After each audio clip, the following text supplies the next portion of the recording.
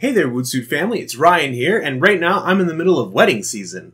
I suppose for other people, wedding season started a couple months ago, but this past weekend was my first wedding. It was a lot of fun, it was nice, it was small, it was close by, so we didn't really have to drive very far. It was a good gathering of friends, and it was a great celebration of the union of two of our friends. And then next weekend we're heading to another wedding. The next one's a little bit further away, it's a couple cities over, but it's still gonna be fun, lots of family, bigger wedding, so it's gonna be pretty awesome. And of course, this is all a prelude because I'm gonna have my wedding in like 5 weeks from now, so it's getting pretty close. I have to say, up until I think this year, I've never really been a fan of attending weddings. I don't have a problem with getting dressed or going to support friends and whatnot, but I tend to find that when it comes to the celebration and the dancing and the congratulations and stuff like that, I'm a little out of my element and I feel sometimes a little awkward. But then again, who doesn't feel awkward with that kind of stuff? I don't think that's unique to just me. But I guess there's something about being able to put yourself in somebody else's shoes that allows you to actually appreciate the moment or appreciate something that's going on that's special for them. Because in the planning of our wedding, and I have to say, in Sarah's planning of our wedding, but planning a wedding has helped given me a greater appreciation of what it is the purpose of a wedding is for. I mean, a wedding is a lot of things, but there's something about weddings that I never really understood up until now.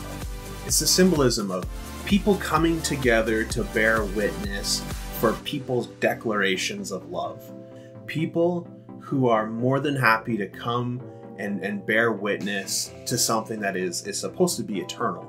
Before this year, I found that I would only be going to weddings because I was invited. You know, the invitation went out and okay, if people want me to go, and I go. Now, I look at it as a slightly different way. I'm going because I want to spend time with these people who I mean enough to them that they want to share this special moment with them.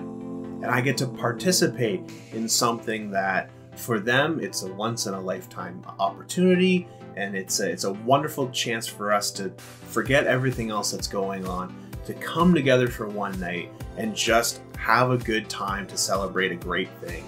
But ultimately having people, a community of people coming together to all rally around two people that they feel strong enough that they want to be there and share it and express love and joy and celebration.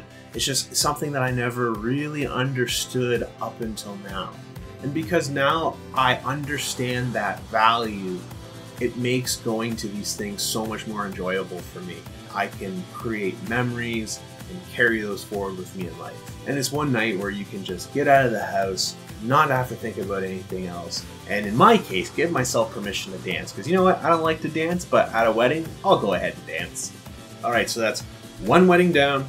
I've got one more to attend, and then it's my big day where I'm gonna have to stop shaking and feeling terrified for just a few moments to show up to my own wedding.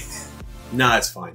Jim's gonna get me there. That's why I chose him to be the best man, is he's got it covered. Anyways, thanks for stopping by. I hope you have a lot to celebrate, and don't forget, stay awesome.